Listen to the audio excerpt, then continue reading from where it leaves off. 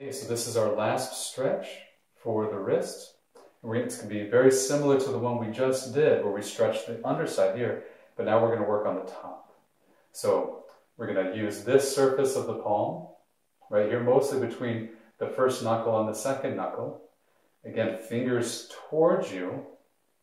We're going to place the back of the palm, back of the hand, on the mat or on a chair.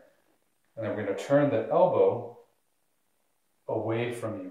So the elbow goes forward away from you as you gently and slightly lean back to stretch all the muscles here on the outside of the elbow, top of the forearm, and top of the wrist. And we're going to hold this for between 10 and 20 seconds. So go ahead and give it a shot.